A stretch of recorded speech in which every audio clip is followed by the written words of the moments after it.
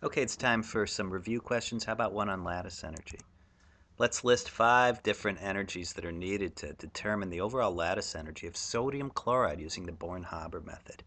I like to remember this as starting with stuff that you can have like in your hand, and then think about each thing that might happen stepwise before they form that ionic compound. Well, you'd start with sodium solid and chlorine gas.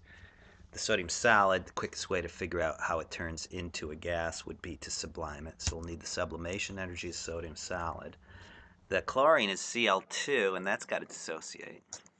And you do the just there, divided by 2, otherwise you'll end up with 2 chlorine atoms and 1 sodium atom. Very good.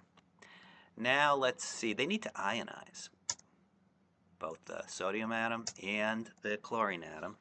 The missing piece there is they're now ready to come together. That would be the lattice energy. So I'd probably write 5 lattice energy there. I don't think it did for this problem, but that's where it would go. And you'd compare those 4 pieces of data to the overall enthalpy of the reaction, which is right there where you'd actually do the chemical reaction, see how exothermic it was, tally up that data. The missing piece that would equal the total is the lattice energy.